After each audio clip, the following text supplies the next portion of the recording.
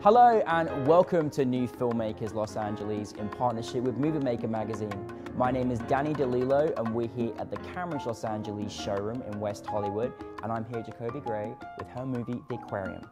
Let's take a look at a clip. Students will be going on an excursion to the aquarium. The cost is $45.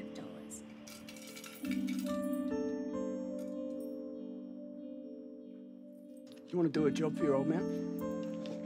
It's $5 in it for you.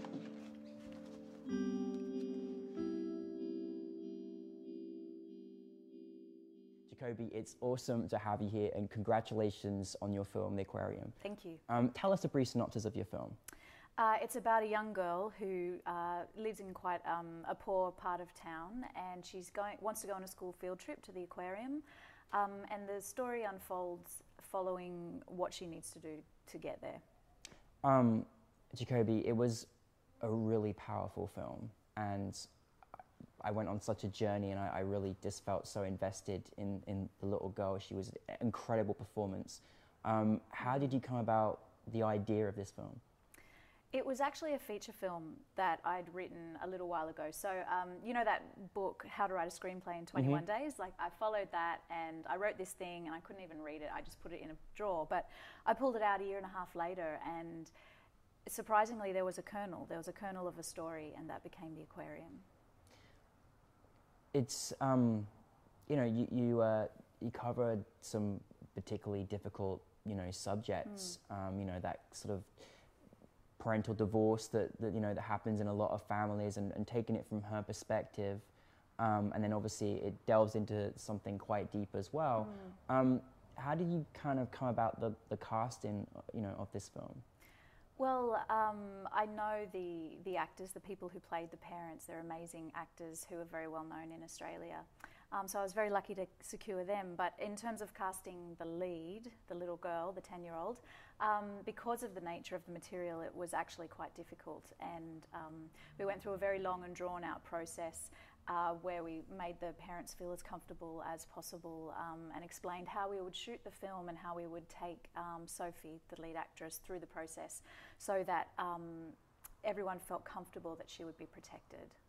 And Sophie just is like, I feel like you just found a child star. Yes, I feel like I have too. Right? She's amazing. She's amazing. Yeah. How was her experience on set? Well, this was actually the first acting that she What? had ever done. Are you it was kidding? incredible. Oh my goodness. I know. I found her on a website and she came in for her audition, and she must have been an actor in a past life. We did an improvisation and she'd completely internalized the entire script and actually flipped around the improvisation so that she was acting out the character according to the character's story. It was really incredible. And then on set, she would just integrate all my notes into her performance, adjust everything. By the end of it, she was telling everyone, "Oh, that's over there, and I need you to get this." And yeah, she was fantastic. Oh, brilliant.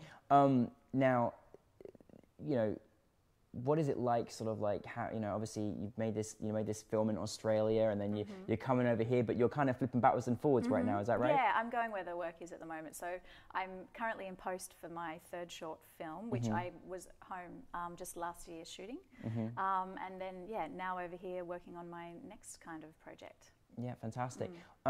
With The Aquarium, kind of like, what did you sort of want the audience to sort of get and understand from this film, sort of thing? Do you have any sort of... Well, for me, primarily, it follows what happens to a child when their parents aren't paying attention.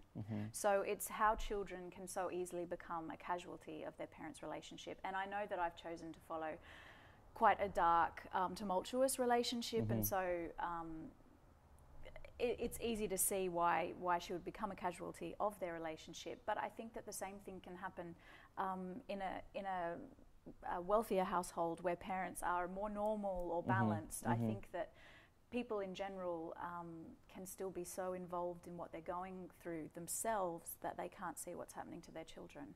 I think it's a really important story to share because I think, like you say, it could sit in many different sort of perspectives or backgrounds or anything, and you can still get that relation of like, yeah, pay attention to your children and what's going on in their worlds and their lives. Absolutely. You had great feedback last night, and it was so wonderful to see. What was it like to have your film that you made in Australia officially selected for New Filmmakers Los Angeles? Oh, it's so exciting.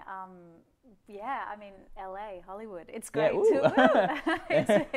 it's really exciting to be part of this, and just to be part of a night with so many other young, talented, up-and-coming filmmakers.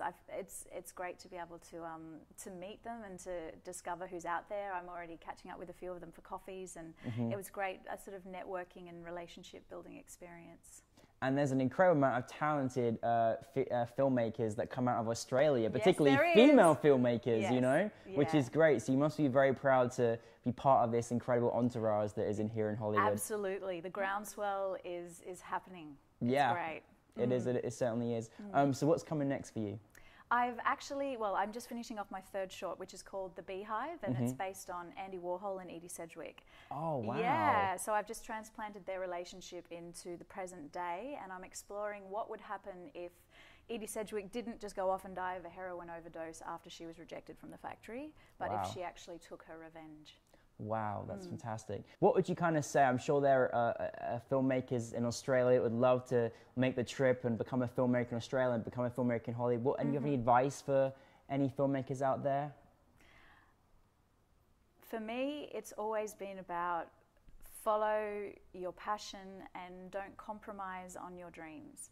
I know that is such a stereotype. That's so cliche. No, but we need to hear it. Yeah, for me, it's just been about focusing on what it is that I want and working towards getting it every single day of my life.